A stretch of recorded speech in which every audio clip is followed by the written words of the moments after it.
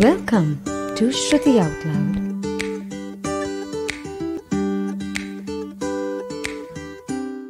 Hi everyone, and guess who's back? Back again, it's me again with another episode of Shruti Out Loud podcast.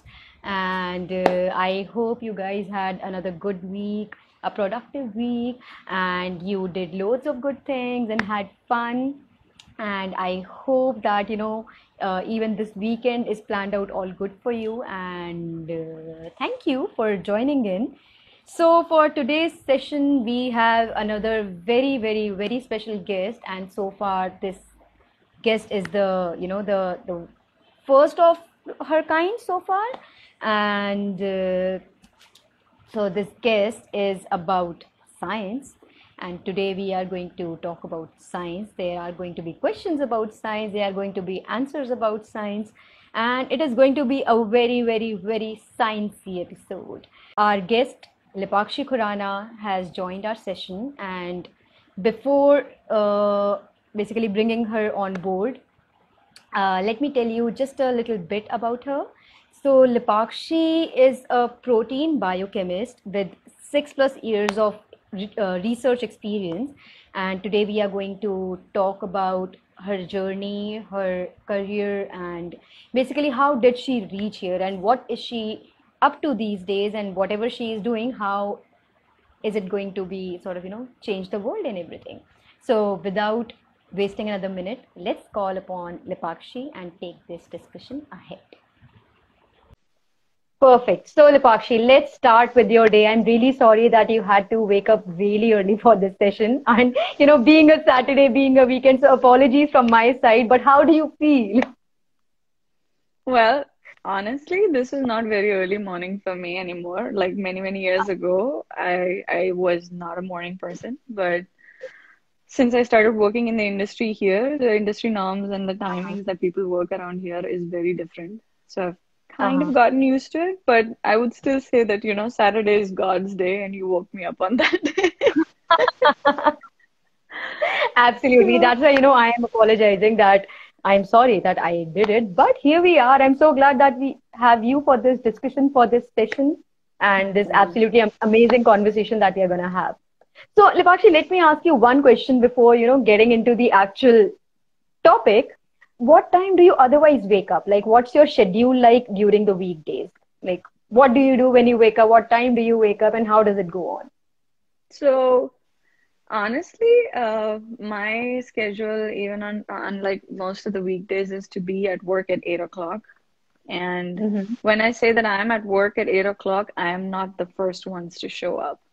A lot of people in my company, especially summertime here, people prefer to be at work at 6:30 a.m. and Wow. they want to leave. Like, yeah, they want to do their work and then they want to leave by like 2 or 3 o'clock, because then Oh, you get the rest of the day and you feel like, okay, there's still a good chunk of time where you can do something. It absolutely. helps it helps more once it's winter time because you know Uh-huh. uh, here around in winter time around 4:35 it's already dark outside, and a lot Right. of people don't like the idea of going home when it's dark because then you kind of mentally feel that you don't have much time to do anything personal or enjoy your personal time. So people Right. prefer to go very early in the morning. For me, eight Wow. o'clock is a good time. Like if I am at work at 8, I feel like, okay, I have already achieved something for the day. And Absolutely. But but yeah, that's like just I'm a so pretty much the amazed work that you, culture. it's so people actually are at their desk at 6:30 in the morning. Like Yes. 6:30. Yes. Wow. There are a Wow. lot of people who prefer to be at their desk at 6:30 and they leave by 2 or 3 o'clock. Because then, you have so many hours when you can just have your personal time. It also helps, Absolutely. like people who have kids, they also prefer to go early in the morning because they'll drop off their kids, and by the time their school is over, you're already on your way back home. So Uh-huh. a lot of people do it for that. And then there are also youngsters who like to do it because then, especially during summertime, they know that once they're done with their work, they can just directly go to a beach or something and they can enjoy the rest of their day. I'm still an eight Absolutely. o'clock person. It's still good enough for me. So have you tried switching to maybe 6:30? Like, have you ever tried it, or has that thought come across that, okay, maybe, instead of 8, maybe, just maybe I'll try and reach work around 6:30. Have you given Okay, it a shot? I have thought about it many, many times. I Uh-huh. think in between, like 2 months ago, I got to a point that I was at work at 7:30, and that itself was an achievement for me. And I was like, okay, I can slowly push it like that. But Yeah. once this COVID-19 thing happened, and I started seeing people going in shifts and working, I kind of got Right. back to my 8 o'clock time, and I was like, you know what? I think this is a good balance for me, and I don't think I can be a Absolutely. 6:30 a.m. person. At least not now. I don't have the motivation to do it right now. Yeah. Maybe a few years down the line, you never know. You just might be that person who actually reaches at 6 o'clock, like 6 a.m. Even that is a possibility. Okay. No, I was saying that, for me, working in the industry has been just 6 months. Before this, a good chunk of my research experience was in academics. And in Mm-hmm. academia, the timing is not like there are two polarized kind of people working in the academics. Some people who Uh-huh. are like 6:30 a.m. people, and then there's this another bunch who was what I was like, who shows up at 10 and then they'll work till 7 or 8, especially in your grad school, because there is no starting time and ending time for grad school for grad students. For them, Uh-huh. you basically live in the lab, and you know that you're going to spend your entire day in the lab anyways, so you get more flexible about timings. But in industry, because you're working with a team and your Mm-hmm. project is just not your project, you have to adjust it in a way that you work at the time that other people that you need are also Mm-hmm. around. And I think that's the Absolutely. only reason I started switching to 8 o'clock. going at 8 a.m. in the morning. But maybe my this can be my next year's goal to achieve. Like, How is the work culture in States when it comes to the flexibility of timing and choosing your work hours? Like, it what depends window do from you? so I think a lot of it depends on the work that you're doing. Uh, Mm-hmm. but in my field in particular, it's not the timings that drive your work. Everything is Uh-huh. very target oriented. Like, Right. you do your work in 4 hours and you're done, you can go home. You do your Uh-huh. work in 9 hours, you can go home. Like, Yeah. you don't have to sit in the office just for the sake of it, because Uh-huh. there can be a lot of things that you can do when you're home. So Right. you have to choose your own timings. Like, for me, choosing an 8 o'clock time was not something that was told to me by my boss. Mm-hmm. He actually comes in at 7 o'clock in the morning and he leaves at 3. Um, Okay. it's a time that you choose for yourself. There are also people in my team, like I have an undergraduate student in my team. She likes to come and work from 9 to 5. It's her Mm-hmm. choice.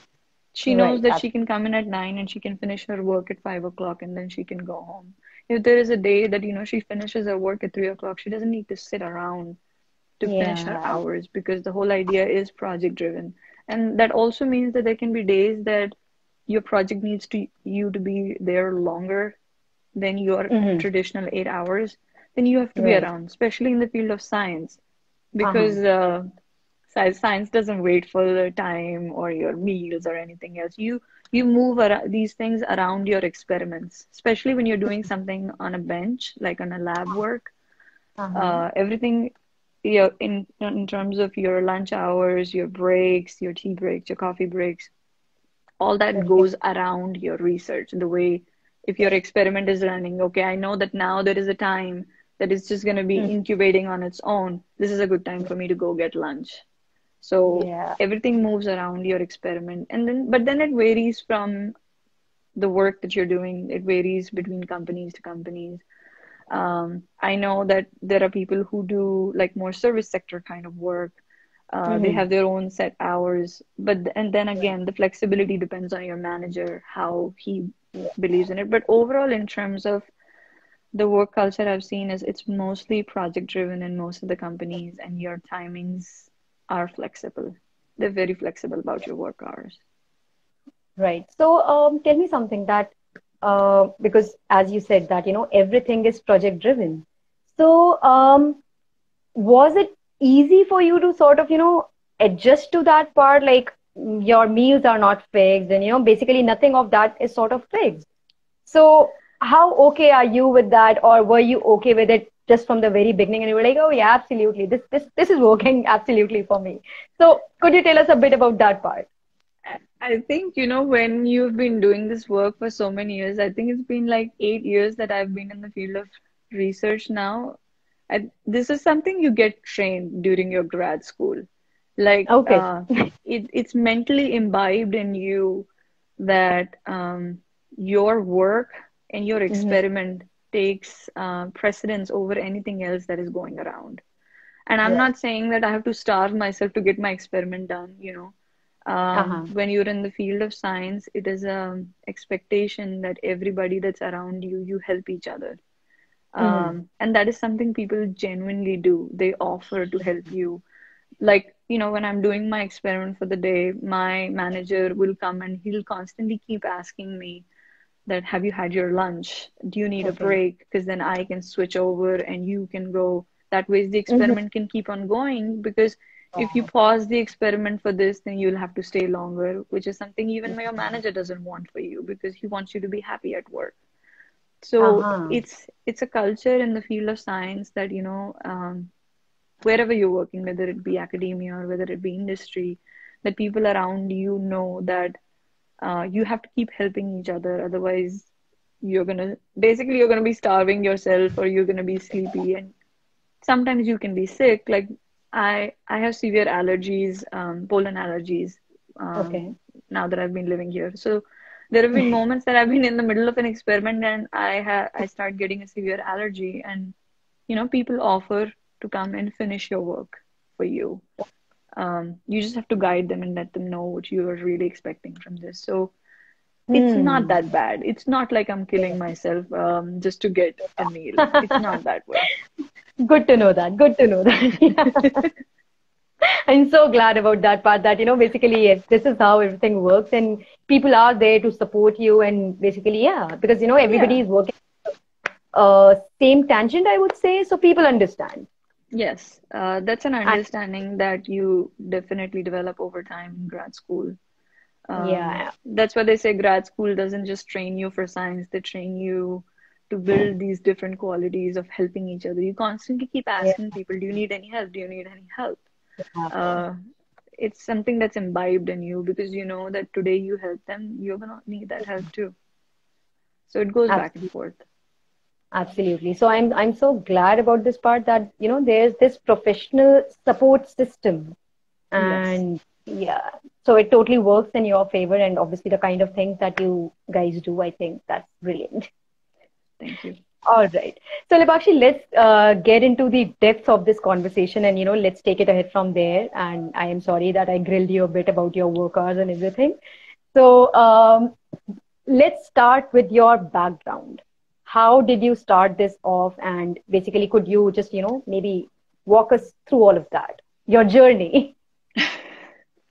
Okay, I'm gonna be very frank about this. I don't think that I was a prodigious child who, always knew that I'm gonna make it in the field of science or um, that's not something that I always thought. Yes, Okay. I grew up in India where I think a lot of parents always push you to the idea that if you want to make it big in this Uh, world, a science is a field that you should pick. It's something that yeah. was imbibed in me since I was a child. Okay.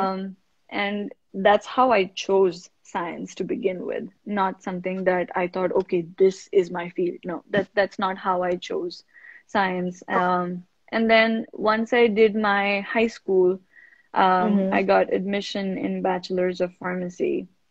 And Okay. again, I liked the idea of working in the field of science in the sense that I was able to understand the concepts of it.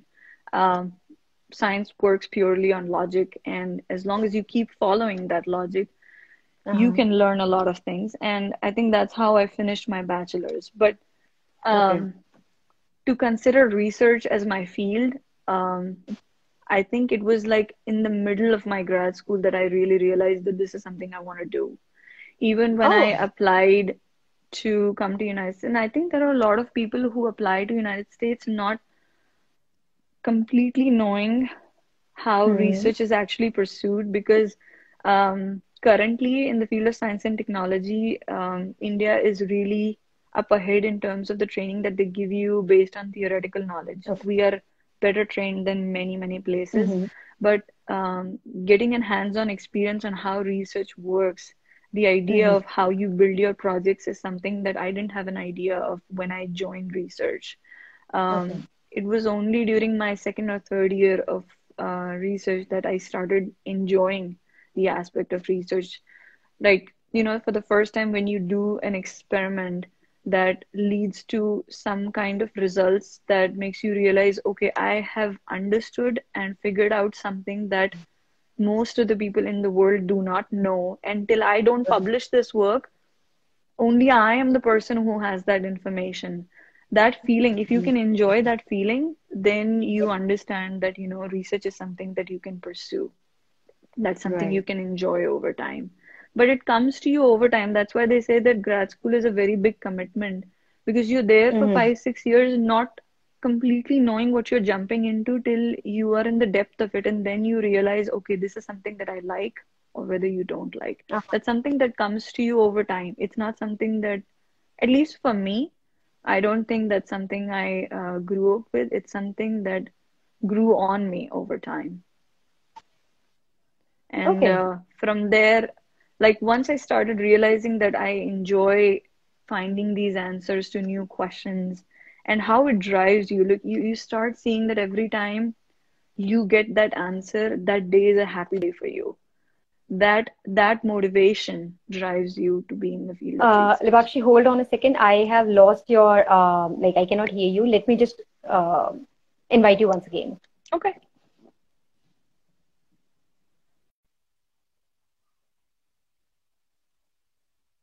All right. We lost Leepakshi's voice for a while. Let's invite her back and take this conversation ahead.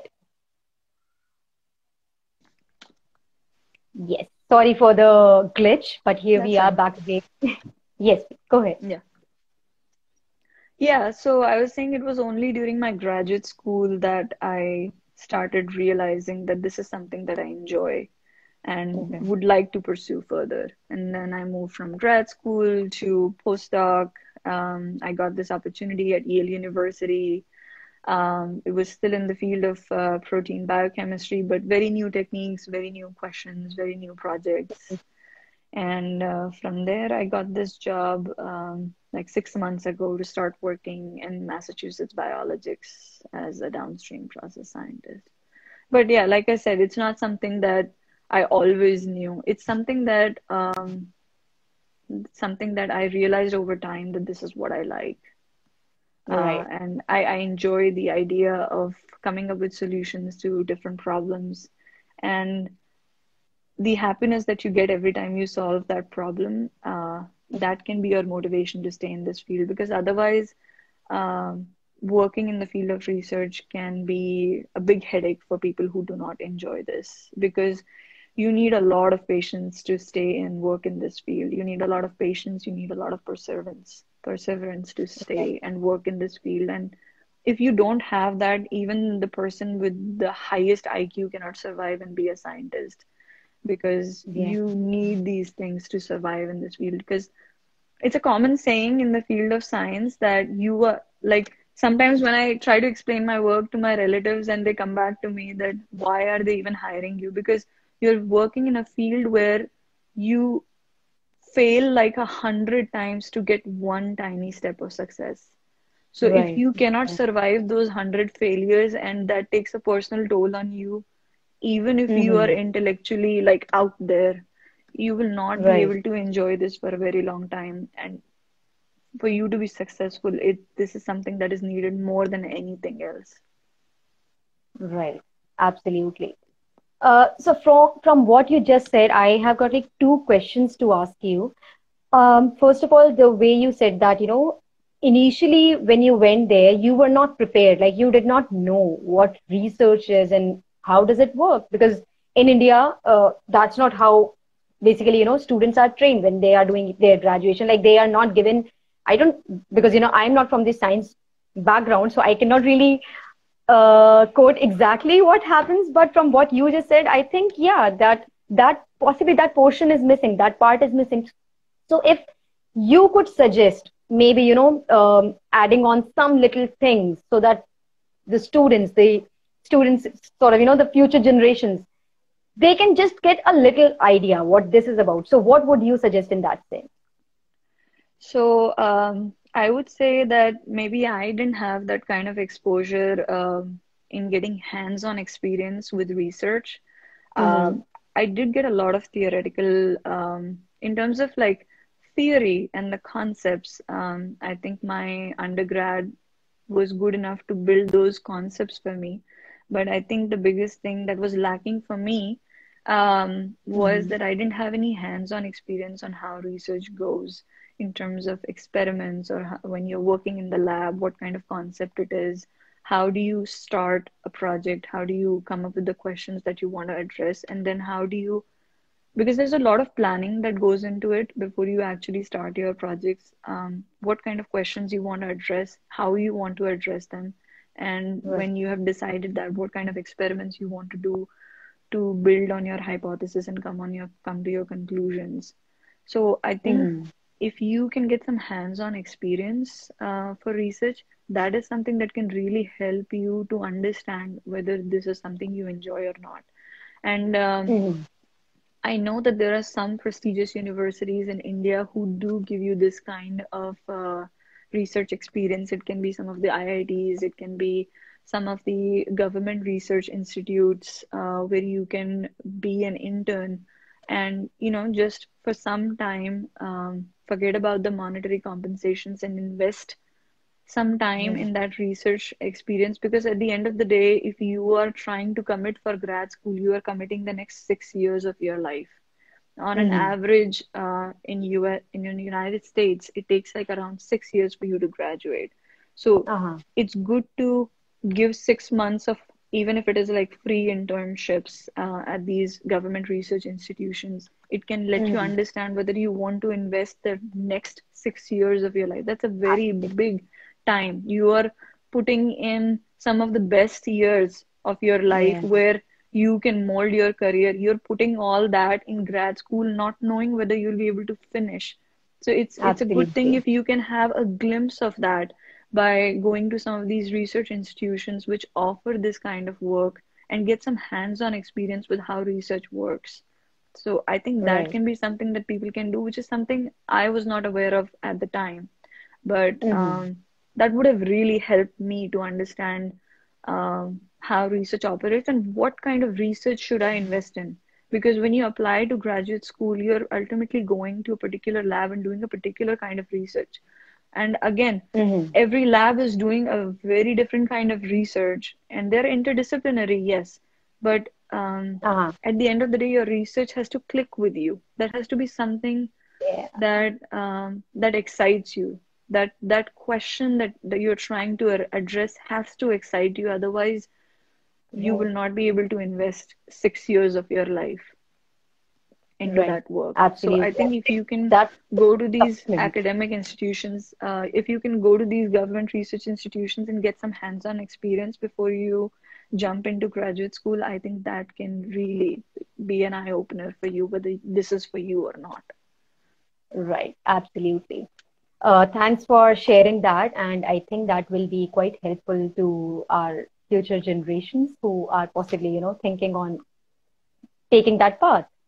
Okay, so my next question for you is that the way you mentioned that, there are 100 failures, and then that's when you actually see the results. You see, okay, wow, this has finally happened. So could Yeah. you maybe tell us your that feeling that you got for the very first time? How was it? And was it like a sigh of relief, or were you like jumping with joy? Like, what was it about? So I'll tell you how it is. The feeling that I had when my first publication came out. Um, so I submitted this paper, and you are thinking that you have put your heart and soul into this work, and you've done some amazing work, and you are submitting this to get published in a journal. Now, Uh-huh. just to ensure the integrity of your work and to ensure that what you're trying to publish is real. And, Mm-hmm. because there is always a scope of manipulation that people who don't want to do the work in the right way, you don't want that kind of work getting published because your work defines somebody else's work. Once you publish something that's not Mm-hmm. just you, somebody else is going to try and build on the work that you published, and that is how their research is going to go. So it's very Right. important in the field of science that your work, whatever you're trying to publish, before it goes online, it has to be reviewed by your peers who don't Right. know you. It has to be anonymous. So you Okay. submit your work to a journal, and then the journal randomly sends it to some of the people who are experts in this field. And I submitted my journal, my first publication, and I was so excited. And then it comes back with these like reviews. Now, the job of a reviewer is to butcher your work and Right. give you ideas on how you can make it from what you have been. Because when you keep working on something, you start looking at it a particular way. They are going to look Right. outside that realm and try to make it better. And it came back with these reviews, and I was like, oh my God, they want so much more work from me. And Okay. my PI, who's like my boss, you call them PIs because they're the principal investigator of the lab.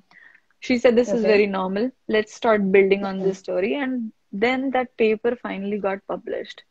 And I remember that I was sitting in my lab, and every 5 minutes I would just type my name and the first word of my publication, and then it would just show up. My name would show up on Google Scholar, Wow. and I would just keep looking at it, and I'm like, okay, I'm there. I'm there. People can see me. They can find me. If they just type my name and the first word Yeah. of my publication, it shows up.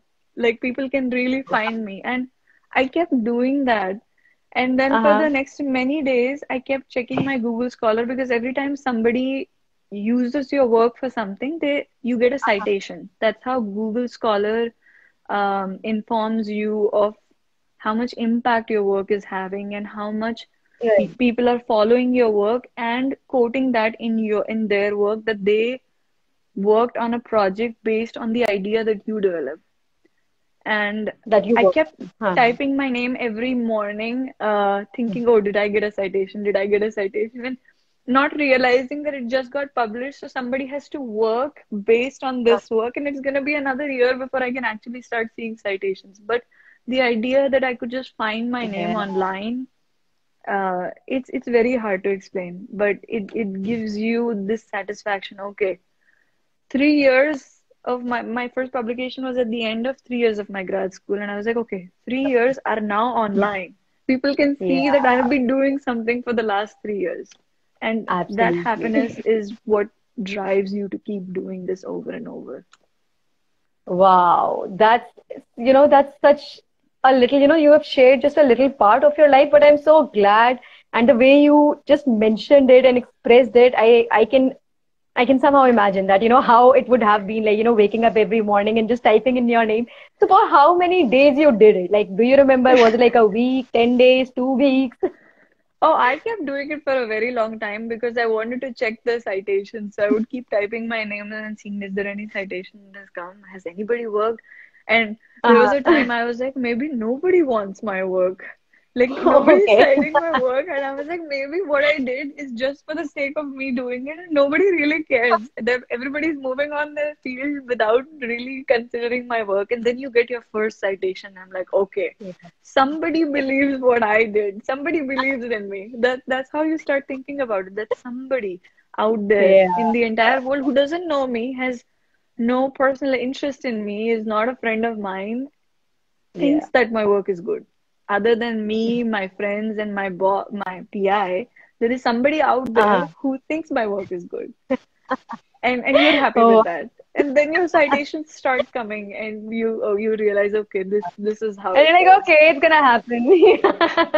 No, I still sometimes, I think every month once at least, I would just open my Google Scholar to see if there is Uh-huh. any change in the number of citations that I have. And every time I get one, I'm still very Yeah. happy about it. I'm Yeah, very happy. absolutely. Like I told my friends that once I cross 50, I'm gonna open a bottle. Once I cross Uh-huh. 75, I'm gonna open a bottle. And it just keeps you going, that it's a good thing. Absolutely. Absolutely. And this is one thing that, it's out there now and it's Yeah. gonna be there. Like it's the shelf life of this thing that you have done, it's just, forever, more or Yeah. less. Yeah. So It's yes, these this citations will thing. keep coming in and I hope that, you get to open that bottle very soon. Now, next mark is 150. That's what I'm looking for. Next, I'm sorry, I missed. I'm saying the next Okay. bottle is gonna be when I hit 150. That's what I'm looking for. Perfect. Sounds awesome. All right. So on that note, let's move to our next question for you. So you have mentioned about, how all of this happened and how somehow the things worked and there you were in US. So moving to US, what kind of a cultural shock did you go through? Like how was it? Because I am pretty sure that, it's quite different from what it was here and how it is there. So could you maybe just go back in your past and tell us about maybe your first few days, your first week, or your first Yeah. month? I'll I remember this very clearly because Uh-huh. when you apply to United States, there's this image of United States that's portrayed in your mind, which Mm-hmm. is based on like big cities like New York City, California, whatever you see in the movies. That's the only way you have actually seen what United States is. And Right. you come with the same kind, everybody comes with the same concept in mind, that we're gonna live Uh-huh. a life which is what it looks like in movies. I used to make this Right. joke with people that, people back home think that, every day I get down and there's a Lamborghini standing outside my house. I'm gonna sit in that and I'm gonna just drive away and enjoy this luxurious life that has been given to me. And then you land Right. here and you realize that there are other places than New York City and the casinos and California and all this beautiful picture that has been Mm. portrayed in your mind. So I Right. ended up in a place called Stores. So Okay. I joined University of Connecticut. Connecticut Mm-hmm. is the state which is adjacent to New York, and it's between Massachusetts and New York. And Mm-hmm. the way the university is built. So there are different types of universities here. Some are built in the city itself. So they are Okay. scattered. Like, you'll have one building of your university here, and then the other one is somewhere. But then I ended up in a university which was like the whole university is built in one place. So, like, Uh-huh. even in the 6 years, I have not seen every part of the university. It's that big. Like you have Oh, to wow. drive around. You cannot walk around and see the entire university. You have to drive around to see the entire university. Um, but at the end of the Oh. day, because you need that kind of space to build a university like that, it's built far away from every place that you can imagine that you can party and enjoy. It's built in the middle of nowhere. I'm talking about, like, they basically found this patch and they're like, oh, there is nobody around this, and let's build the damn thing here. So, and you reach there and you realize that, especially for me, I'm coming from a city where I think noise is music to us over time. Uh-huh. Delhi, noise is music to us. I landed there and I told my cousin had dropped me to the university, and I told him after a week that the silence is deafening me. I need something loud in my ears to feel normal. I don't know how to behave here. And he was like, Wow. it'll grow up on you. And then I land Yeah. up in my international students orientation, and Uh-huh.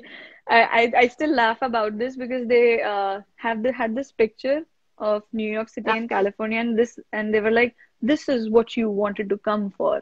And then they had a Okay. picture of my university in the middle of just a forest, and inside that is the university. This is where you have landed. Okay, so please Okay. understand where you wanted to go and where you have landed. There is a big difference between Oh. that. And that was like the biggest cultural shock that I had was, okay, that life that I was imagining, there is Stuck it out. so much more to it than what I was thinking.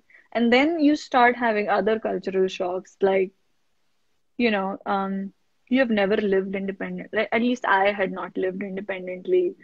Uh-huh. understanding how to do grocery shopping. The first time I landed in a grocery store, I had no clue how you what am I What to supposed to buy? what to buy? Like, I don't know how to start a house where I have nothing. I have to start. I don't even have a spoon in the house, and I have to start from there. And then your friends take you to a grocery store, and they're like, you go and buy two, three things because in India, people still have the tendency to buy groceries by a daily basis, and here people Right. do groceries by a weekly basis or a monthly basis. So I picked up three things and Oh. I came back home and I was thinking, okay, somebody will take me to a grocery store Uh-huh. again. They're like, oh, you should be done for a week, and I have nothing to eat now. And I'm just ordering Oh. Domino's to just survive. So, Wow. so that kind of things everybody faces. Like, you don't know what you're landing into, and then all those hardships of learning how to cook. I I Uh-huh. I still remember calling my sister and telling her that I think even before I finish grad school, I'm gonna die of hunger. I'll be a malnourished child by the time I come back, and you're gonna have to just nourish me Wow. back to health because if I keep eating what I'm trying to make, I'm surely going to kill myself. Wow. So how much time did it actually take for you to get sort of, be like, okay, all right, this is happening, this is how it is, and yeah, basically. So how much time? It took me a whole year to accept Wow. that this is what I want to build on. Like, my first month, I remember calling my dad and telling him I'm taking the flight tomorrow and I'm coming back. I don't Oh. care. I am taking a flight tomorrow and I'm coming back because I don't think I can survive here. And then he was like, no, give it 6 months because you're already Hmm. there on a scholarship. It's not like, you're Yeah. paying it out of your pocket. Give it 6 months and see if you like it. And I Yeah. was like, okay, give it 6 months. And then you start getting the hang of it. You start building your connections. For especially here, your friends are your family because you've already left your family far behind. Yeah. So you Yeah. start building, when I say you start making connections, you start building your family here. Those friends are Hmm. your family, and you start building those connections, and then you start seeing the good aspects of it. You start Yeah. enjoying the feeling of living as an individual, maturing to understand that everything that you're doing has some repercussions and how you have to deal with your situation to survive. So it takes a full year just to develop those survival skills because I grew up in a culture where I was always nurtured and nourished, and I'm not the elder sibling. I'm the younger sibling. Uh-huh. So I thought like I was always in this cocoon and I was always safe. I didn't have to make decisions for myself. I could always blame it on other people and say, "Oh, you made this decision for me." And now I have to make every decision on my own and I'll have to live up with the Right. decisions that I'm making because there is nobody to blame. I took the decision and Absolutely. I have to live with it. If I Absolutely. if I am cooking something and burning it, then it is my responsibility to eat that as well. Absolutely. Wow. So, would you say that, moving to another country, it's more like a bittersweet kind of a thing because you end up obviously, leaving your family behind and there you are in a new country and how often do you visit? Like, how often do you come back? It's more like once a year, once in 2 years or something like that. And that too, I think maybe for 20, 25 days or so. For Yeah, majority of your life, you are there. So does that sort of, 'cause sometimes like pull the strings of your heart, does that happen with you or have you I think accepted it that yeah. I think it happens with everybody. You have to be like really stone cold to not have that feeling. You go through all these feelings of, oh, I left my family behind. I sort of shirked my responsibilities on them. You go through, you also go through this feeling of leaving your country behind. You feel like, oh, the country that gave me so much, that made me who I am today, I left that behind. What is my Uh-huh. contribution to all this? Am I being a selfish person? You go Yeah. through all these feelings, and it takes a lot of time to understand that at the end of the day, Hmm. you and your life is just your life. When you're when like this is what I think, if I have children, that, if I'm their parent, I have to make them understand that if I am nurturing them, they don't owe anything back to me. At the end of the day, once they can make their own decisions, they become an individual, and that's where their life becomes, and they have to go wherever their life is taking them. Absolutely. I'll always be there to love them, but it's not necessary to be around me when I'm old, because it's like, this is how nature is. Even like a tiny bird, when they have their babies, they ultimately Yeah. want them to fly away and make their own life. Yeah, And create a that is life of how their own. nature is. Create a life Yeah. of their own. It doesn't necessarily have to be with the mother and father. You ultimately become an individual, and your parents' Right. job Absolutely. is to train you to become a good individual. And from there, you move on and you build a life of your own. And it takes a Yeah. lot of time to accept that, because um, it's not something that was culturally ingrained in me. It's always been a feeling that, we are our parents' support when they're old. And I still believe in that, but there can be many other ways to support your parents. Unfortunately, Uh-huh. I cannot be around them, but I can still make sure that I Yeah. still give them uh, this feeling that whenever you need me, I'll find a way to come back. Right. And Absolutely. that is the only thing that can keep you sane as well. Otherwise, this guilt feeling, it sometimes, takes over you, that, you have left your family behind. And um, yeah, it comes and goes. It still comes and goes, but over time you realize that, you are an individual now and you have to Hmm. build your own life. Right. Absolutely.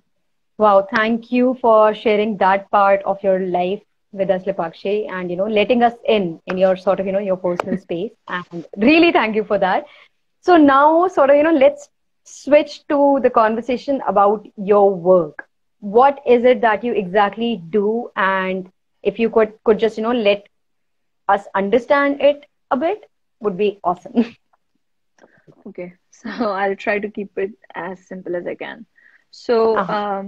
my PhD training was in the field of cannabinoid pharmacology.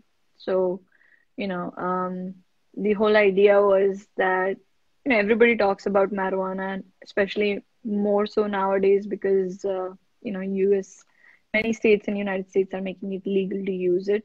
The whole idea was that the work that I was doing mostly was we were trying to build on the concept that every time you have marijuana, you have these munchies and you really want to eat. And why is that happening is because it triggers these receptors in your body, which basically aggravates your appetite. So we were trying to do Okay. it in a reverse way to basically, cash it for a therapeutic advantage. If this receptor can basically make you want to eat, if you try to Uh-huh. inhibit this particular drug Uh-huh. point, you can actually create a drug for anti-obesity, because you can reduce the appetite in people that really, really want to eat all the time. Yeah. So how can Uh-huh. you manipulate this basic pharmacology, this basic system in your body? And what we were trying to do is we were trying to build analogs. Analogs is like versions of marijuana, which can Mm-hmm. somehow switch off this system in your body, and then we can use this and manipulate the system to reducing the appetite, especially in people who have obesity issues. Okay. And that was what my project was, to come up with new analogs. And it works in a collaboration. We have a chemist, and I was the biologist in this project. The chemist was synthesizing different versions, and then I was testing them in cell systems to evaluate if this can truly Okay. reverse that signaling for this drug target. And based on that, we were able to come up with some very interesting analogs, Uh-huh. which can work as potential anti-obesity drugs. That was my PhD work. And then Uh-huh. in my postdoc, I thought that I want to know more about these drug targets rather than Mm. manipulation of the signaling. I wanted to understand the drug targets in greater details, so that once you understand the target better, you know how to manipulate the targets better. So Uh-huh. in my postdoc, I started learning more about protein purifications. And it was Okay. that training for protein purifications is for which I was hired for this position. All right. Here, they're trying to use that skill that I learned for protein purification in a very different manner.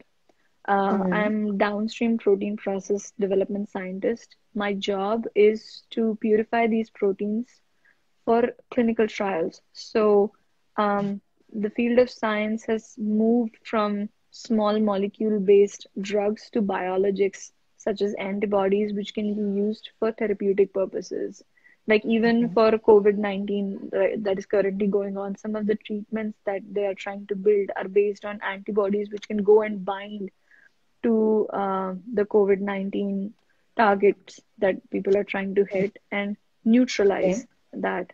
So my job is that once you find these antibodies or these biologics, am I going to purify that and clear it of all the endotoxins, which one, if you inject it in a human being, it can trigger certain reactions. So my job is to Mm-hmm. purify it so that it can go into manufacturing for clinical trials.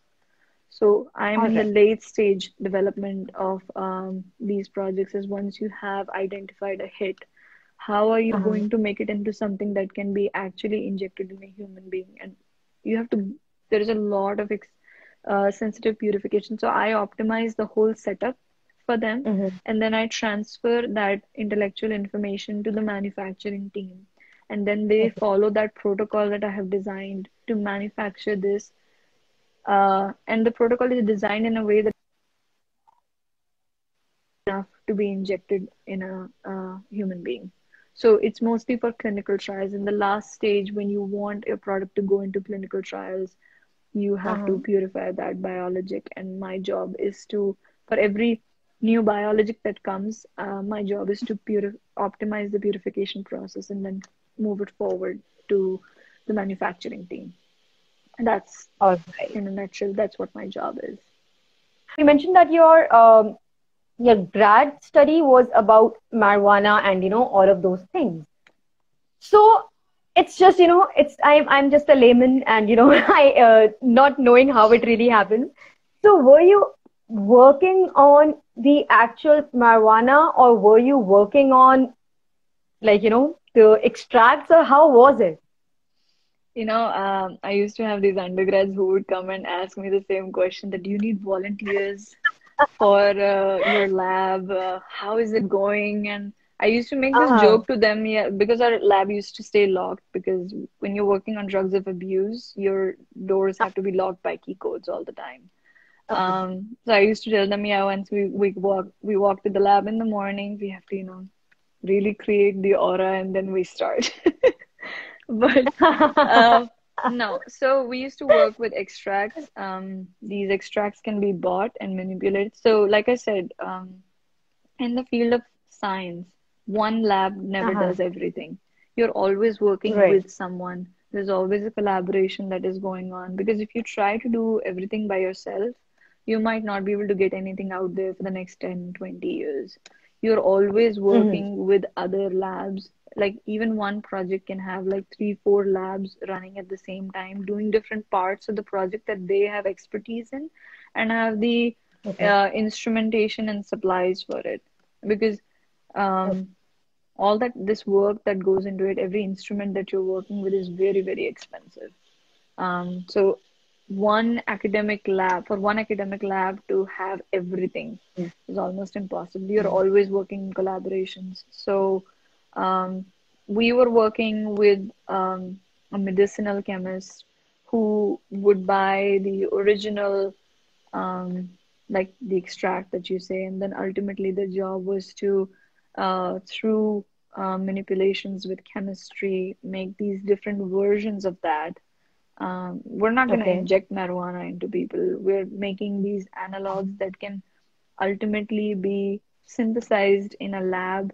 Because eventually, if you want this to go into like drug dosage, you're not going to constantly, go grow marijuana and then take extracts from that. Yeah. You basically build this Yeah. whole medicinal chemistry platform where you can synthesize them in the lab and Okay. manipulate them in the lab. And then whatever my job was to actually figure out if these manipulations really work in cell-based assays or not, because there's a big process from things going from lab into cells, then into tissues, then into animals, and then it goes to human beings. So my part was to figure out which analogs actually are going to have a possibility of working. So you put them into systems and see how the signaling gets manipulated as different analogs are being built.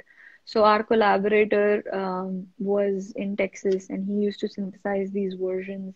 He used to send it to us, then we would test them, then we would come back with, based on the data that we would generate, we would come back with a hypothesis. Okay, these manipulations are shifting the signaling in a particular direction, and we want it to go in this direction, so let's try these kind of in analogs. And you go back and forth consistently with your collaborators, and you throw ideas out there, and then you have to think about practical considerations. Can the chemist actually synthesize this? So we go back Mm-hmm. and forth on all these things, and then we come up with new ideas. And you do this for many years, because, like I said, it took me 3 years to get my first publication. So it took me 3 years to find an analog that was interesting to publish.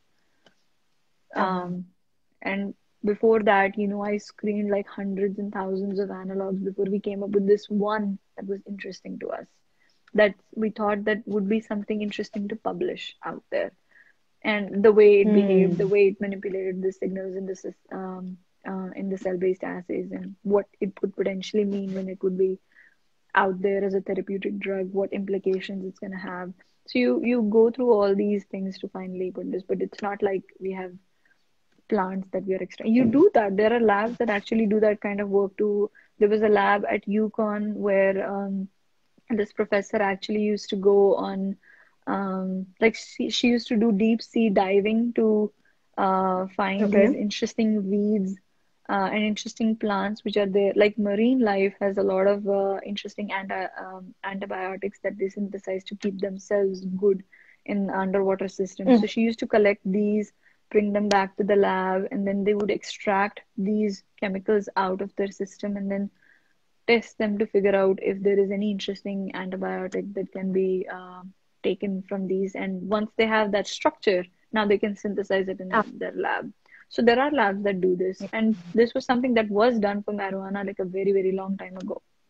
So that is why there is Mm. already a known structure for THC, which is the active Uh-huh. constituent of marijuana. So yeah, I didn't have Uh-huh. to do that part. But yes, there are labs that do this kind of work as well. All right. All right. So, my next question for you here would be that did you choose to sort of, work on this, or how did that happen? Like, was it your choice, or was this what your lab was working on? So you were a part of, and that's how you sort of, became a part of this. So how did that part happen? So, so let me give an idea of how research and academic institutions operate here, because I think that is something that I wasn't aware of, but it really helps for people to figure out what kind of labs they want to apply to. So, Hmm. most of the labs here, they're the funding in universities comes from private fundings and also government-based Okay. fundings, like the National Institute of Health, which is the primary funding agency here. So all these labs in academic institutions, they write these grants where the principal investigator, which is technically your boss, um, the principal Hmm. investigator who's a professor running the lab, has a Hmm. certain, he has this vision and some ideas about, like, big visions of how he wants to build a project, what kind of questions he wants to address, and how it will Hmm. like you have to somehow convince these people to fund them in a way that how this will impact like public health or any other field that you're trying to, like in my field it's mostly public health, like how it is going to improve public health or how is it going to improve our understanding, so that overall eventually in many years down the line this understanding and the concepts that you figure out can improve public health. So the Okay. PI writes these grants along with students to train them, Okay. and they apply Okay. to these agencies. like National Institute of Health. And then these agencies, they review these grants. And again, it goes through peer review, where it goes to other people who are experts in the field, and they have to go through your grant and give scores for that. And based on that, your lab gets a grant. Now, Okay. this money will include different aspects like money for the grad student's salary, money for the grad student's tuition fee, money for all the supplies that go into the project, the Mm-hmm. instruments that go into the project. And it comes with a certain deadline, which depends on the kind of scholarship and the money you're applying. There can be 10-year grants, there can be 5-year grants, depending on how big the project is. Um, Okay. so the PI comes up with a vision and some questions that they want to address. And that is how you Okay. start. He tells you when you join the lab, they give you these questions because you're coming from undergrad, you're doing basic subjects and basic research in the sense that you're learning how to use these instruments, but you're not going to sit and suddenly come up with, oh, I want to answer this question in the field of science. It's not just like some lightning strikes your brain and you come up with this Exactly. question. No. So it is initially Okay. your PI, and that is what your training in grad school is about. Your PI comes up with these questions that they want you to address. So they Mm. want you to start thinking on how you're going to address these questions with the instruments that are available here, or maybe the collaborations that the lab has, or potential Right. collaborations that you can find. So you initially start to learn how, when a question comes, how do you address that? That is the biggest thing Okay. that you learn in grad school is how you're going to work and answer and figure out if this hypothesis is real or not. So that's how you start.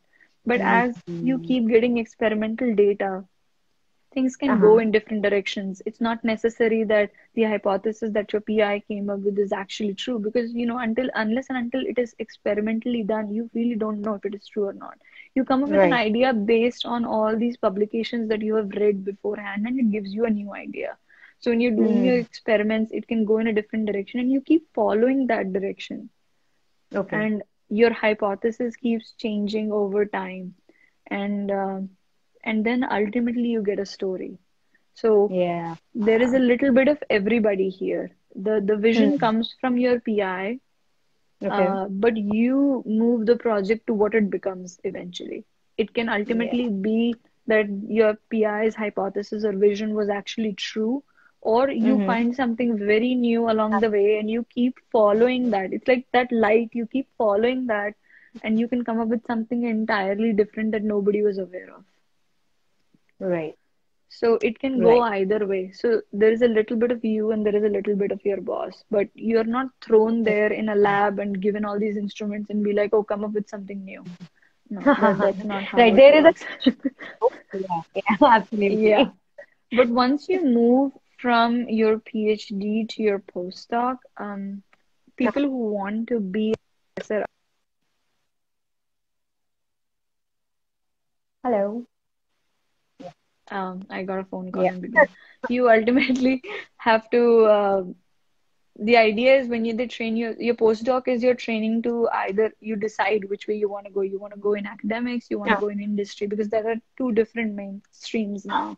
Uh, in industry, there is, the projects are profit driven. The whole idea is that what you can bring to the market that can impact public health very soon.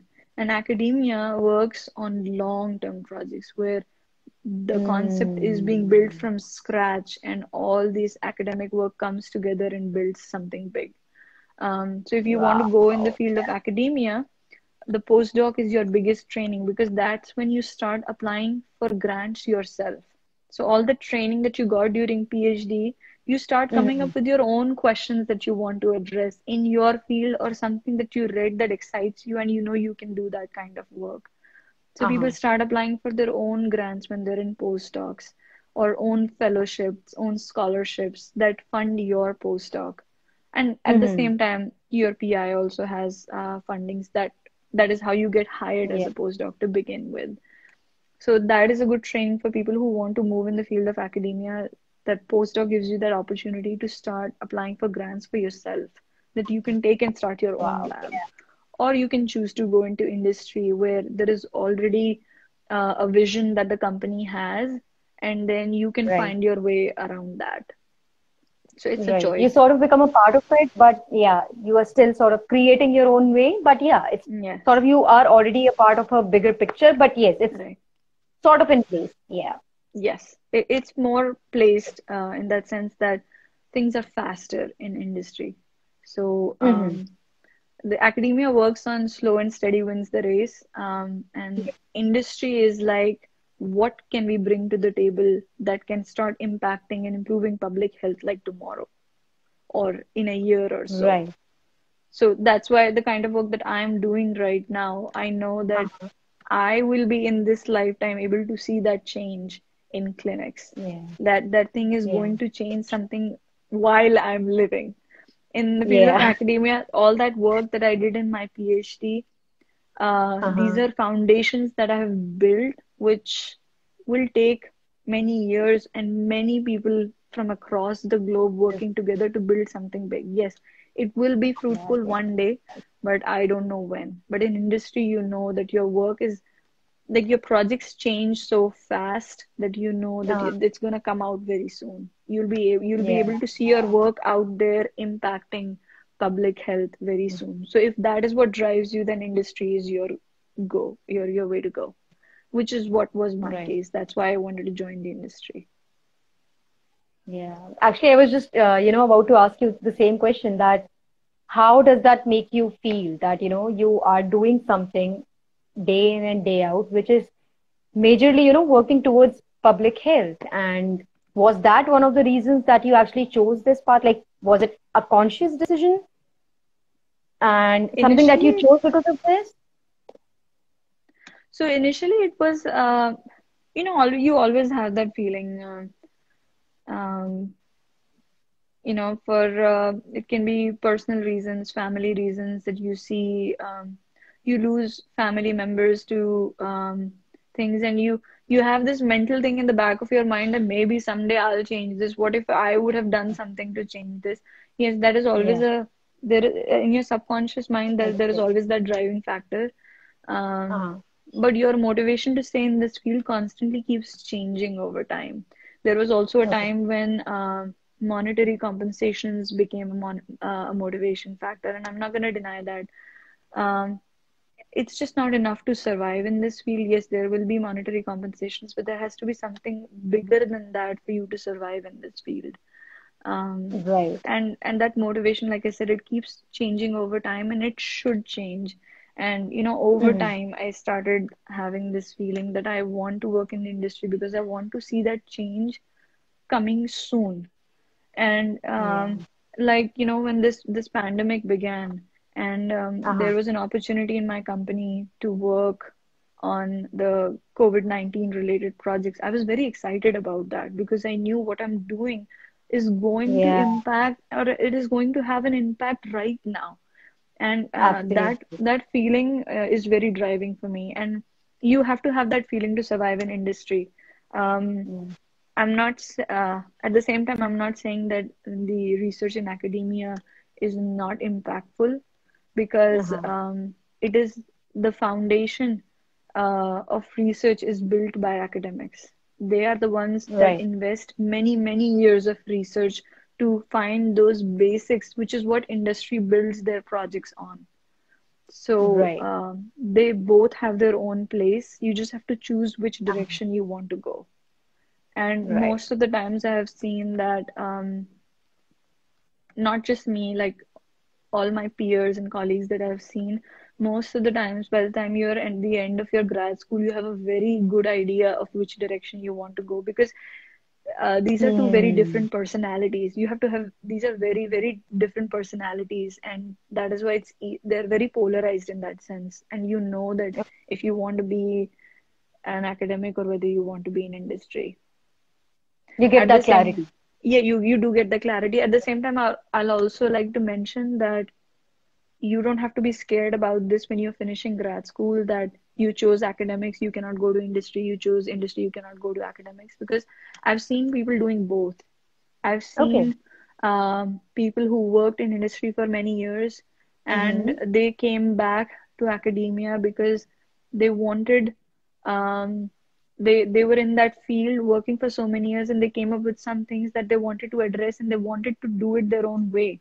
So they came back to Okay. academia, applied for these grants, and started running their own labs to address those questions, because it's not Oh, necessary wow. in industry that you have come up with this question and industry wants to invest in that right now. So people have moved from industry to academia, and vice versa as well. I've also seen people who got into academia because since childhood they wanted to be a teacher or a professor, and Yeah. then they realize the grunt work that goes into academia. Because when you're Mm-hmm. running an academic lab, you have to remember that when you're applying for these grants, there are five Uh-huh. or six people in that lab whose salary Uh-huh. relies solely on you getting that grant. So can you Hmm. live with that kind of pressure that if you lose the grant, you're gonna have to tell these people back there that I'm sorry, I don't have a grant, so I cannot really pay your salary, and you're gonna have to Wow. find something else. Some people thrive on this because they Hmm. feel happy to know that they are molding the Yeah. next generation. For them, Right. that is a big driving factor, which is something I've seen in my PIs, that they were always happy to know that they are molding the future of the next generation, and that was their driving factor. And that's why they're great as professors. So, but yes, there is always a possibility to change. Sometimes you jump into being a professor and then you realize that you don't enjoy that kind of pressure, that Uh-huh. responsibility, that it comes with its right that you are the master of your lab, you are your own Yeah. boss. But at the same time, Uh-huh. it comes up with the responsibility that everybody in this lab is looking up to you for mentorship, for guidance, for their career counseling. Your PIs are your career counselors as well. So they're looking Uh-huh. up to you for all these things. So if you Yeah. enjoy that, you can be excellent as a professor. If you don't enjoy Right. that, and but you still enjoy science and you want to do your work, then industry is a good choice to go for. Right. Wow, Lipakshi, I think, the way you have sort of explained it, and I think you have put a lot of minds at ease in that sense, because, people who will be watching this later on, because this will be posted everywhere, and, there are people who are looking for this kind of information. And I think things that you have just said, it is going to help a lot of people out there. That first of all, you have taken that fear out of the complete equation, that if you choose one, you cannot switch to the other. Like, Yeah, with very good examples, you have just, made it very easy that if you want to sort of, switch, that possibility is there. It's not the end of the world if you are there.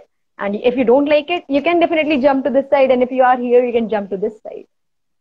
So I have to sort of, thank you for sharing that information, and considering that, yeah, I'm pretty sure that, it is going to help a lot of people, at least, some bit of people out there who are looking for this information. yeah, and um, just because we're sharing information, I also want to mention about this because this is something that I came to know more in the later half of my grad school. When you join grad school, research is not the only field that you're limited to, Okay. because there are a lot of people who are going through grad school and they realize that there are other fields out there that they can be better suited for. And Mhm. if you join research, there it's not like you have shut doors on everything else. And if you realize that bench work and experimental work is not something that motivates you for a long time, there are other fields that people readily want to hire PhDs for in the field of medicinal chemistry, biological sciences. For example, you can go into the field of law. There are so many Mhm. agencies that hire you as patent specialists because these companies are always working with patent lawyers. But at the end of the day, patent lawyers, like most of these lawyers, only have a degree in the field of law, but they don't understand the scientific aspect of it. So you can be hired as a patent advisor, where every time a new case comes, when they have to understand the scientific information, that is Yeah. something that a patent advisor can guide these lawyers for, so that you can build the case accordingly. So every company has these patent as advisors as well. So that is also a field you can look into. There are Hmm. other fields like management consultancies. So all these management consultancies also have a lot of They also have a special life sciences fields where they exclusively want to hire PhDs who have a very good understanding of how research operates. Ultimately, you're not going to be doing research, but they want people to have that understanding, and they will groom you for the management Right. aspect of it. Because something Yeah. because I went to all these career counseling sessions to really decide which way I want to go. The Okay. concept that management consulting people have right now is that um, you can train a scientist to become a manager, but to train a manager to learn the science is it's not that easy because it takes many, many years. So a lot of Right. management consultancy, especially for the field of life sciences, medicinal chemistry, these fields, they have started hiring scientists and they groom you for the management aspect of it. Because they know you Hmm. already have a very strong hold on the scientific aspect. So they start grooming you for the management aspect, and then you are that perfect candidate for them. So, other Yeah. than research, there are all these opportunities that you can dive into if during your grad school you realize that you like science, you like the idea of problem solving, but you don't want to do experimental work or you don't want to be at the bench forever. And there are a lot of people who move into these fields. So those fields are out there for you. So you don't have to worry Yeah. jumping into grad school thinking that, oh, I've already it's not a marriage that you have done for life. Like there's So a way out. there is a way out. Without And compromising.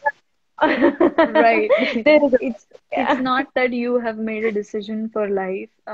You can Yeah. always move around and you can take whatever you have learned in grad school and all those soft skills that you have developed over time, be it be presenting in front of 200 people who are experts in the field and not being scared. That is also something you get trained in in grad school is because you have to keep presenting your Okay. work at different Hmm. forums, not knowing what questions they're going to come up with. So you're trained for all these soft skills that you develop. You can take these into many different fields.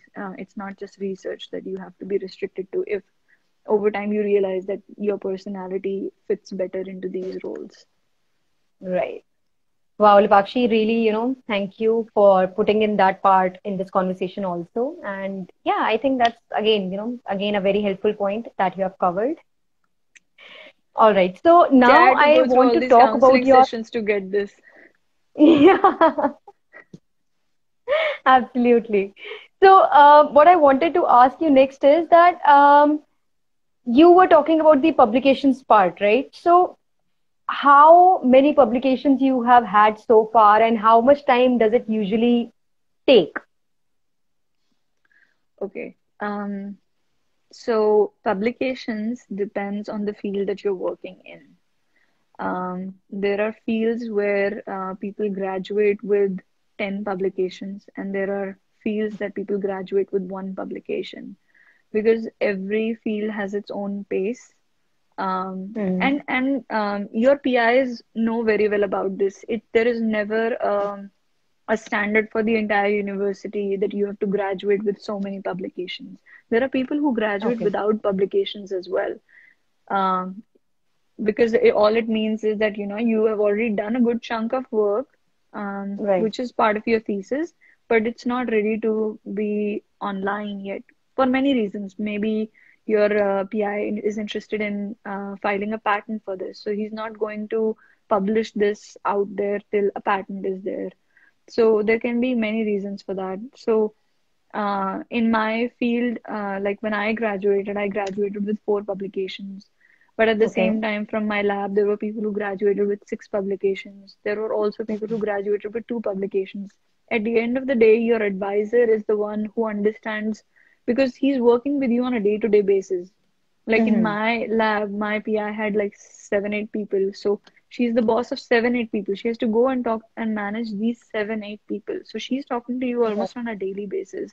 So your PI has Right. a very good understanding of how much work you are doing, how much efforts you are putting. Are you getting groomed in the right way? Does she think that you're ready to graduate? Do you understand Right. how research goes?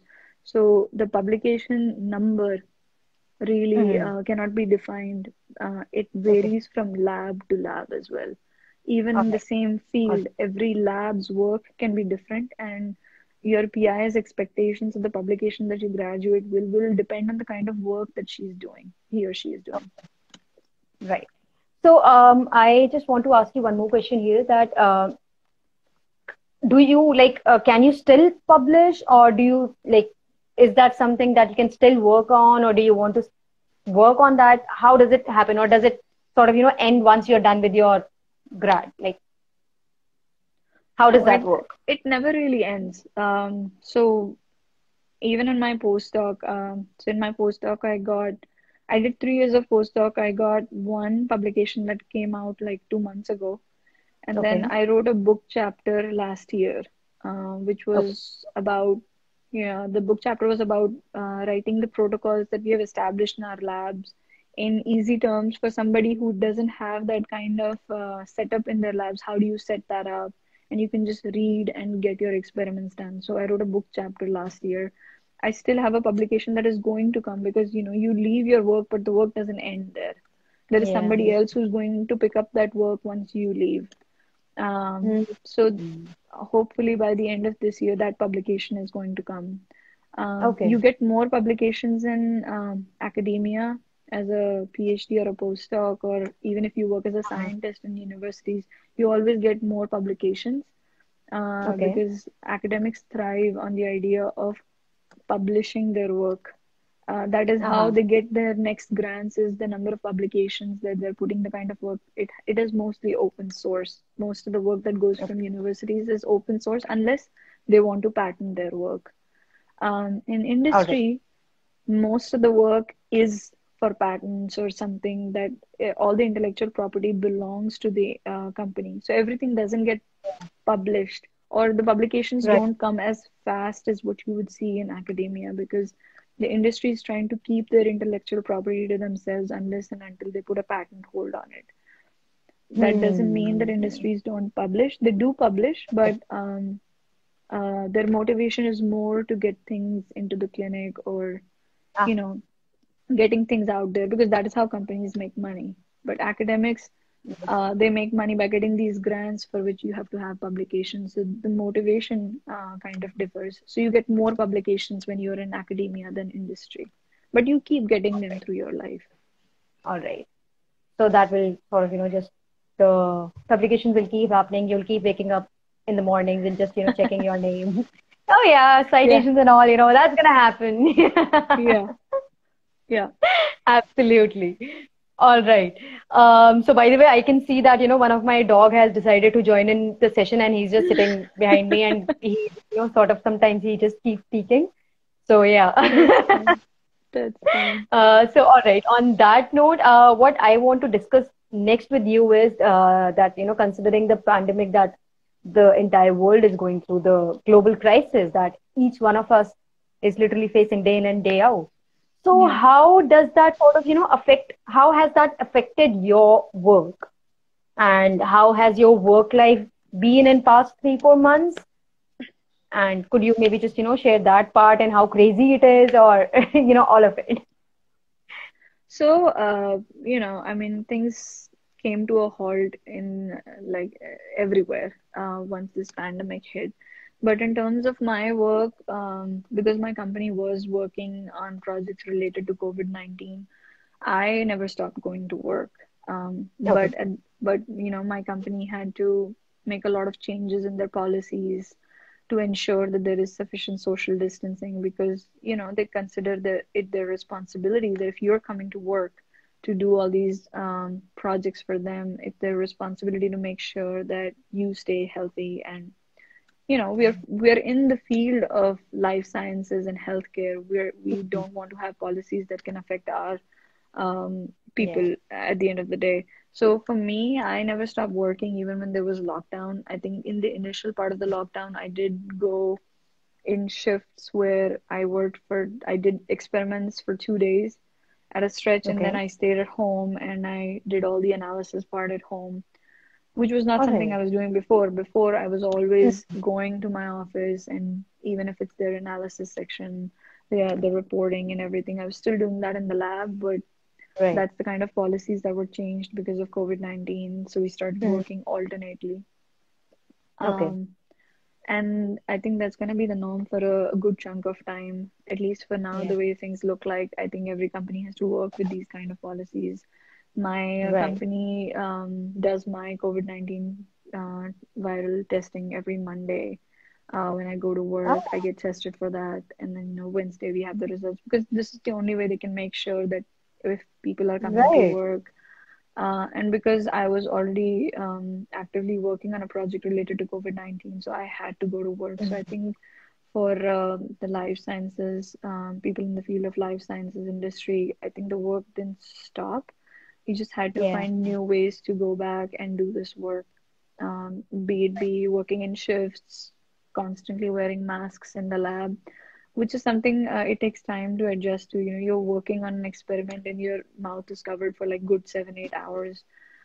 It's a struggle, but everybody knows that it's important. It's important for you. It's important for everybody else around you.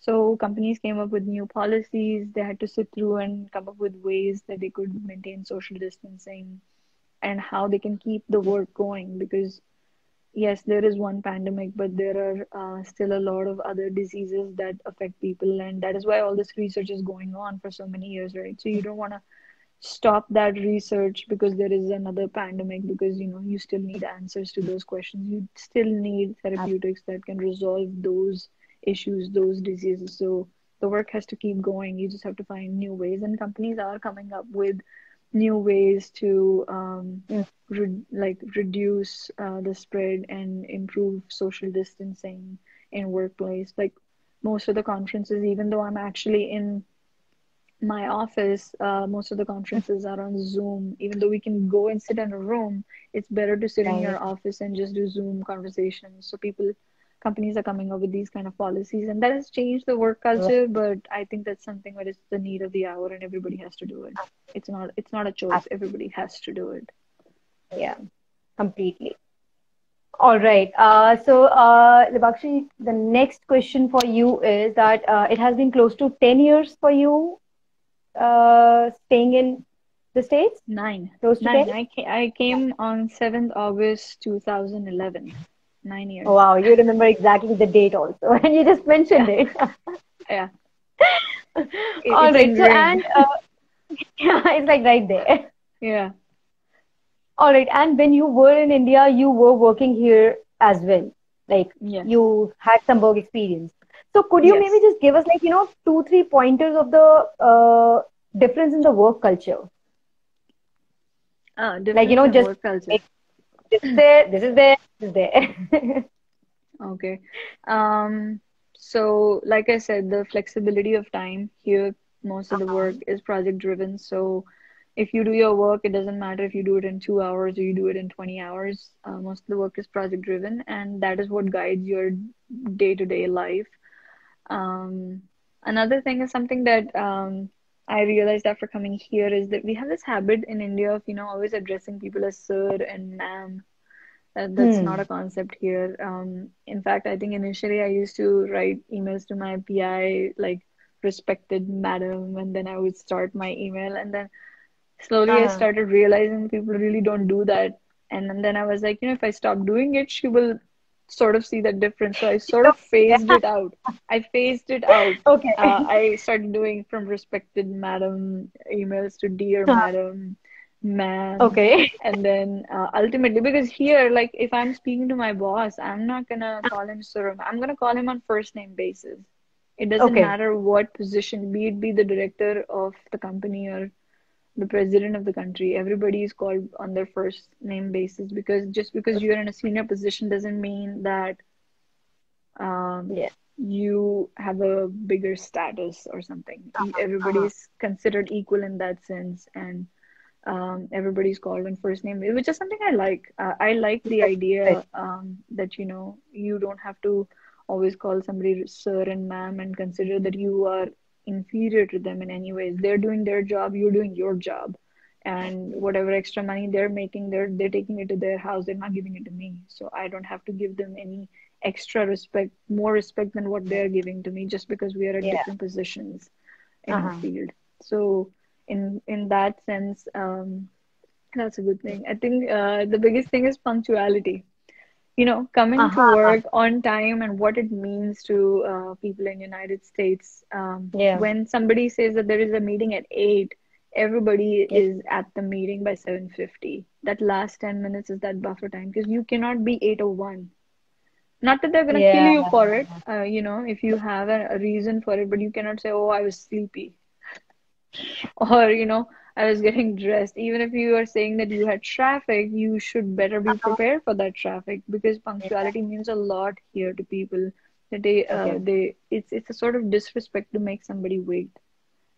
Because Uh-huh. you're basically they consider that indirectly you're saying that their time is not as important as your time. So in Right. work culture, like punctuality is another thing that had to slowly come to me over time, and I had to understand how how important it is to be punctual in terms of the time that you're giving to people. If you're telling them you're going to be there, you can tell them I'm not going to be there till 10 o'clock and they're fine with it.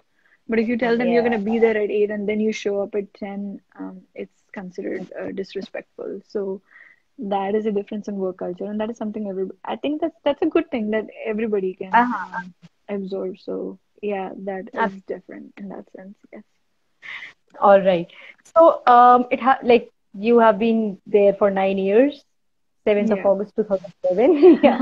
So, you still are you like, are you still as desi? Um, there's a running joke in my lab. People say that, especially when I'm present, like people say that when I'm talking to them, um, Mm-hmm. they consider it normal in like in the sense how people talk around here, but they say when I'm stressed, they say that I Uh-huh. suddenly start sounding like I'm fresh off the boat. That was like a running joke in my lab. Every time I would stand for presentation, especially in my postdoc lab, I think people started like telling me this that when you stand for presentations, if you're ready for it, then you're gonna sound normal. But as soon Okay. as you are even a tiny bit stressed, suddenly it Hmm. sounds like you came to United States just yesterday and we're making you stand here and talk in an accent that they can understand. So I think in that sense, I'm still very desi that, when I'm stressed, I go back to my roots. That somehow calms me down. But other than that, maybe because, I came to United States at an age that, some of the things are now so deep rooted that they're not going to change. Like for Uh-huh. me, Indian food is still what I cook at home on a daily basis. That's what I want to eat. Right. Music. I still like to follow Indian music. I think in that sense, I'm very, very desi. Um, Okay. I think even yesterday, I was doing this with my friend. I found this app called Cult, which is very popular apparently in India. It, And I it think is big until in. like, and I think until th 3 months ago, when I tried to download that thing, people in the United States did not have access to it because you needed an Indian phone number for that. And then I figured out Mm, last week that, they have connected it to Facebook, and even if you're in the United States, you have access to it. yeah. So I told my friend, and yesterday I came back from work directly to her place. I'm actually at her place today, and we Uh-huh. turned that app on, and it must be like 5 a.m. classes in India and 7:30 in United States. Perfect time for us to exercise. And Yeah. we turned that app, and just because they were doing Zumba classes and Bollywood music, we were so excited about it that oh my God, like what have we found? Like this is my finding for the day is that I found this app that plays Bollywood music for Zumba classes. Yeah. So yeah. In Wow. fact, I remember this conversation that I went to this Zumba class at UConn, and Uh-huh. me and my friend, she's from the same undergrad school that I came from, and we were attending this class, and we were dancing, and it's the second half of the class. You're already drained, you've lost that energy, and suddenly she played Yeah. that song, Chikni Chameli, for the Zumba class. And Ah. these two people, me and my friend, who are at the back of the class, who are losing the energy, suddenly found this energy, and we were back on track with how we started the class. The woman actually at the Oh, end of the class wow. came and told me that, when that last song played, even though you were dying Uh-huh. before that, suddenly you guys were jumping. you were faster than I was, and I don't know what got into you. And I'm like, it's just a song. It's the feeling that, oh, there's something that I can relate to. So I think in that sense, I'm still very desi.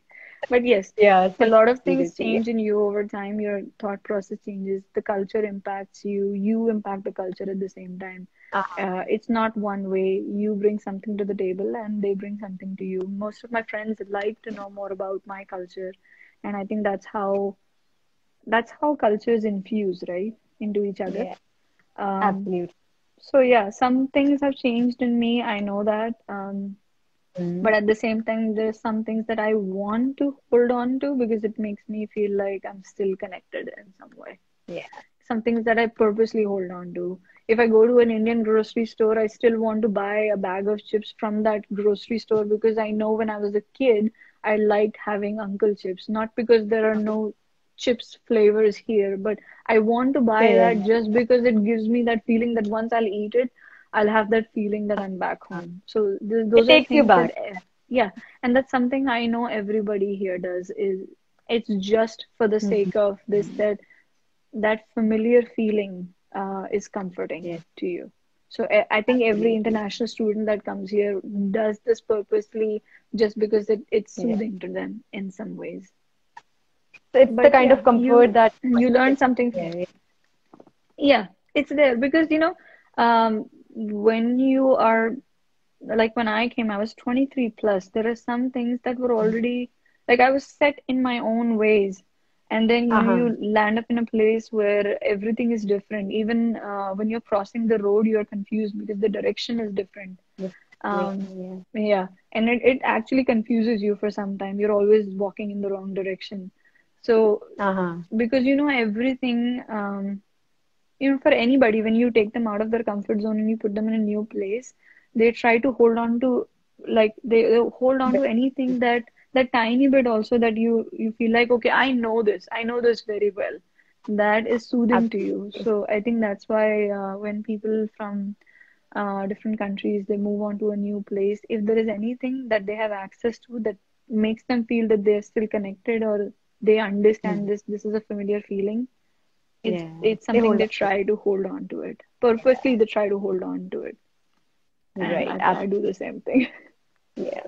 So yeah, when it's like bole mere lips, I love Uncle Chips. I know. I used to hate chai in India.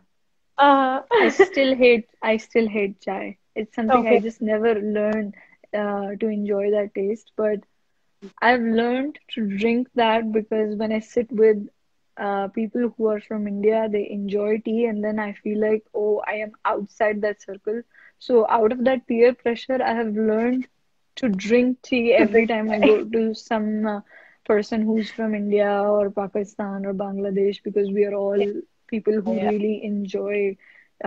They has to start with chai. So, in terms of that peer pressure, I've accepted that, okay, if I have to be part of the circle, I have to learn how to have chai. Right. So, so Right. yeah, there are Wow. things that you stay desi about some things, and there are some things that change, and you don't even realize that those things have changed in you over Right. time. Right. Absolutely. So, Lipakshi, what are some of those things that you like to do whenever you come back? Like, few things that, okay, I have to do this, I have to eat this, I have to da da da. So, what are those? Maybe just, give us like top three things that you So, have to do. um, this is a thing that everybody thinks that when you're far away from home, the feeling that you miss the most is your family. But Uh-huh. the honest truth is the feeling that you miss the most is the food. Yes, I It's think so. always the food that you miss the most. Not that you don't miss your family, it's the food that you miss the most.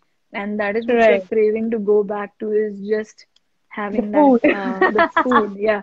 My first time that I went back to India from United States was after a year and a half. So this is a year and a Uh-huh. half where I'm struggling to cook here and I am really bad at it. Whatever I'm cooking, I'm crying eating that thing. And then I go back home and now I have access to all those things back. I remember sitting with my relatives and we ordered some things on the table and then somebody was finishing one of the shared items. So I purposely took that on my plate because I was like, oh, this is, I won't have an access to eat this, so let me have this first, and then I'll finish what I have on my plate because otherwise I won't get the chance to eat that thing. So that that thing, my sister actually had to ask me, are you like not having anything where I am just really confused at the way you're acting like a glutton who's not had food for a very long time, because I was like fighting for that food. Oh, you cannot finish the gulab jamun on the table because I don't remember the last time I had one. So you have to keep Wow. some for me because I have to have everything I can. And I even now I know most of my friends when they go back home, be it be Mm-hmm. any country that they're from, everybody has this list of things that they want to eat before they come back. Right.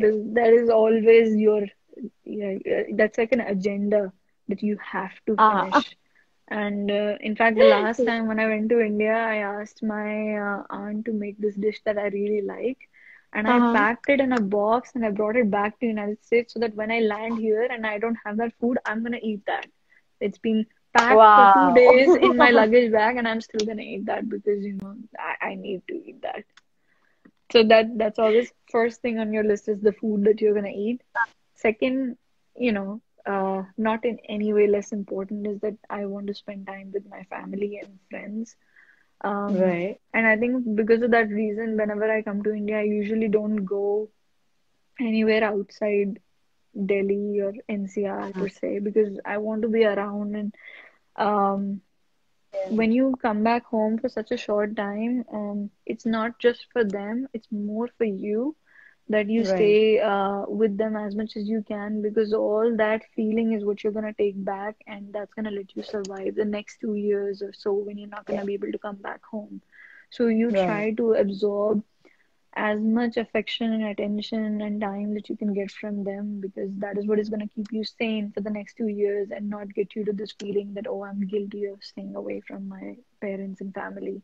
So you Right. really, really want to get as much of their time as you can. So that's Right. the Right. second thing that you really have it on your agenda. Um, Yeah. for me, these two are the biggest agendas that mostly guides me. The third thing is again related to food. When I'm going back, I have this list of things that I have to buy, or it Right. can be like all these some of the Indian clothes that I want to take back for some Ah, special occasions like Holi and Diwali. If yeah. there is an Indian festival being celebrated here, then I have to wear this because here, Right. when they have Ah, festivals like these, it's an opportunity to show your Indian wardrobe. So absolutely. everybody, and people love Indian clothes here. I had these friends in my postdoc lab. They came to my house and they saw some of the dresses that people wear on Indian weddings. They thought that these are like wedding gowns, and I was like, no, no, I am still not married, so these are not wedding gowns. And they were Oh. at my house and they just dolled themselves up with all the Indian jewelry and clothing that they have, and they took all these pictures, and it was like portfolio sessions going on for a good half an hour because people love Indian clothes here. They Yeah.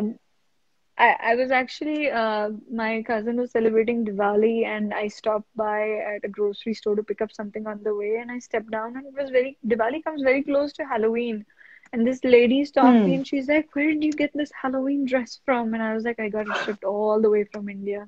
It's the dress of a princess from India. And she's like, oh my God, can we get it on Amazon? I'm like, you can try. Wow.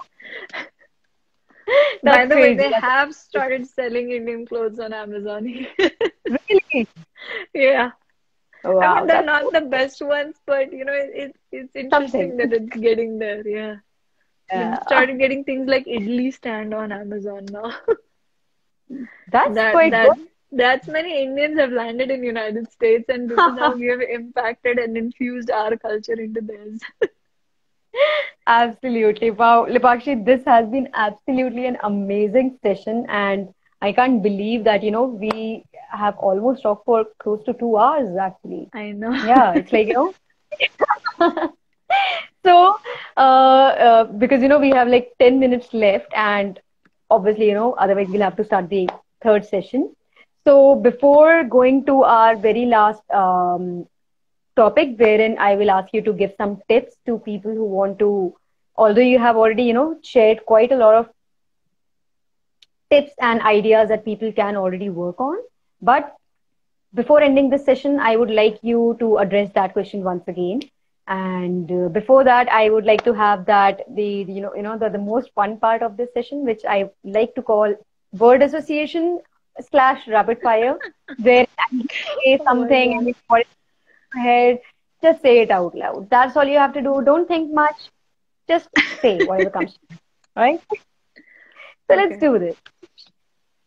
All right. So the first prompt for you is describe yourself as a teenager in just 3 words. As a teenager, in 3 words, As a teenager. careless, Uh-huh. um, funny. I think most of my Okay. friends think that I'm funny, or at least I want to believe that most of my friends think I'm funny, and I'm happy feeling that way.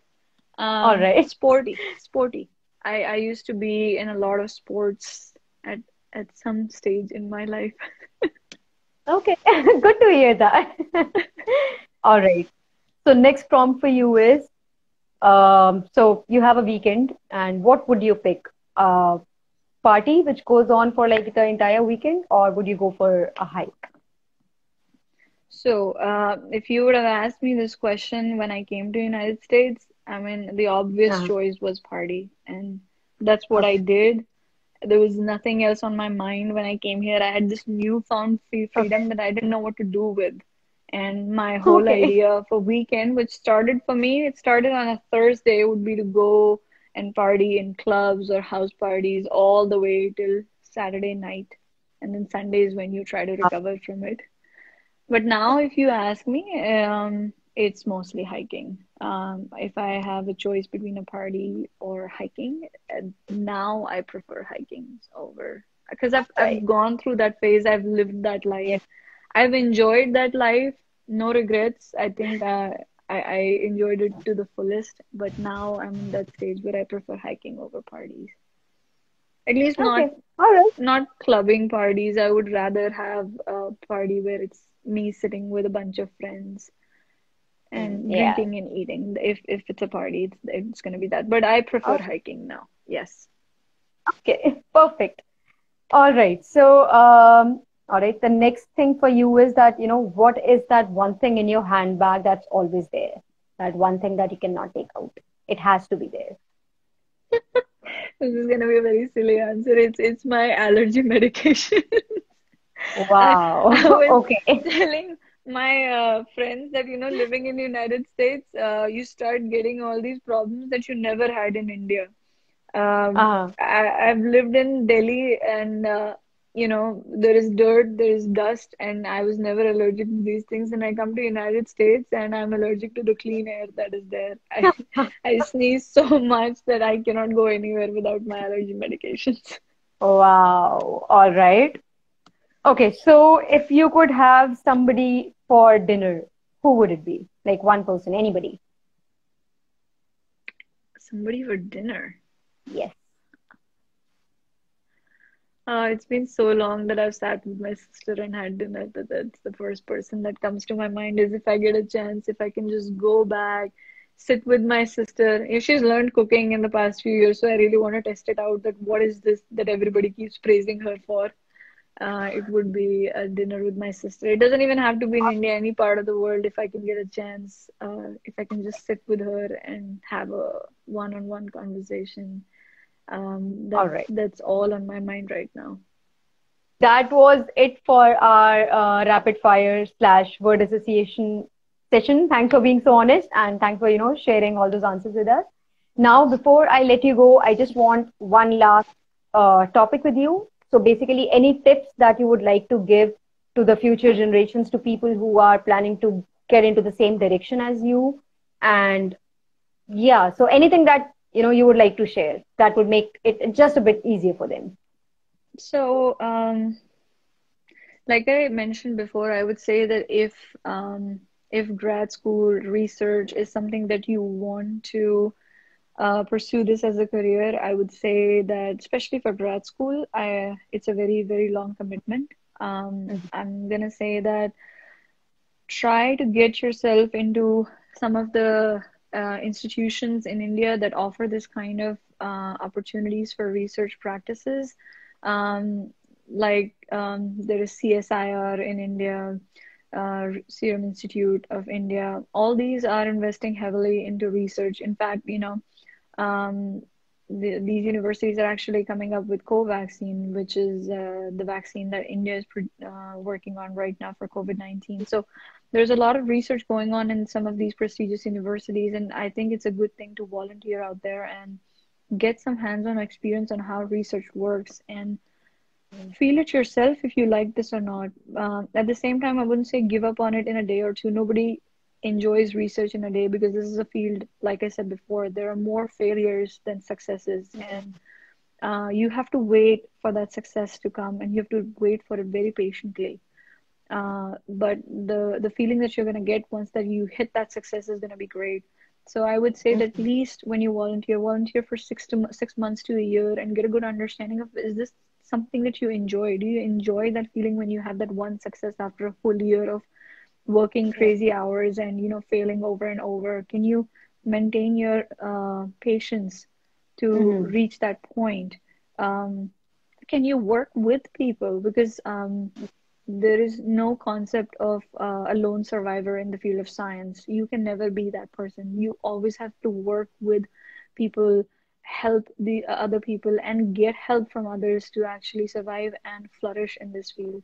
So I would say that if you can go to these institutions in India and get some hands-on experience, you'll get a good picture of what your next 6 years are going to be like. And if you Right. enjoy this, then there is no end to the kind of opportunities that you can get. And I'm not just talking about United States.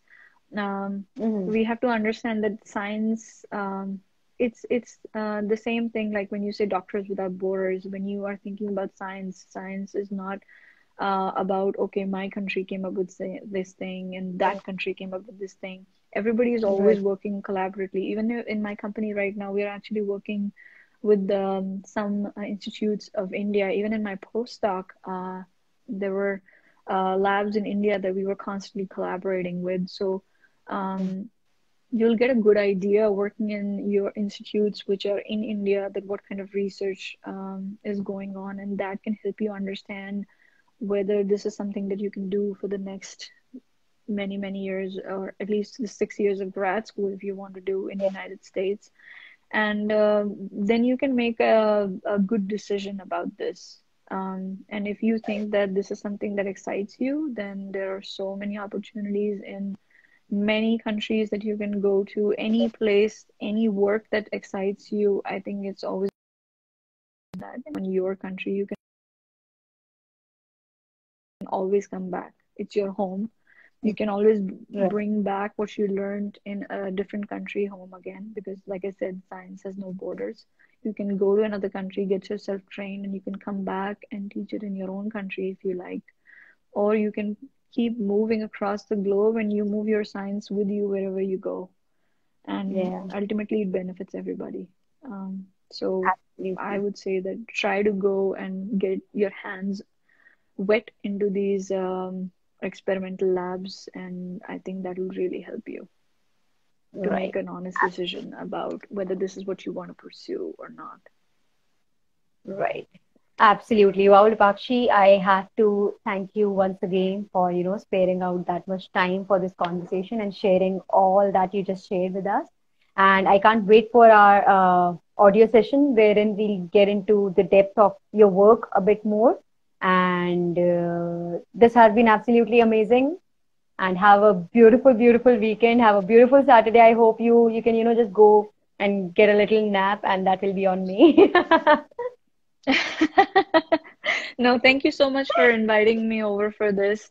I'm glad that I could share some of my failures, and hopefully this can help somebody succeed faster than whatever I achieved. Right. And yeah, I'm happy to answer anybody's questions if they want to. Um, you already know my Instagram page. I'll Oh yeah. keep working on this and following that. And if people have any questions, I'm more than happy to help.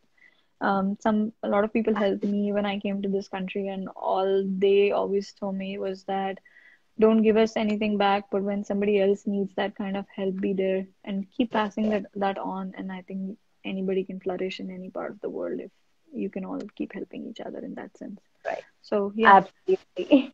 I think that's a very, beautiful note to sort of end this conversation on. So thank you once again, Leepakshi, and have a beautiful day. night to you. Oh, yes. All right. All right. Bye-bye. Bye. Bye. All right, guys. That was a very, very long discussion with Dr. Leepakshi Khurana about her life around science. And so this episode and all the other episodes will be posted on YouTube, on my podcast, on Spotify, iTunes, Alexa, uh, SoundCloud, wherever. Basically, just type in Shruti Podcast, Shruti Out Loud. I'm like, so lost right now. Shruti Out Loud Podcast, and you'll find me. So thank you for sticking by. Thank you for being a part of this session.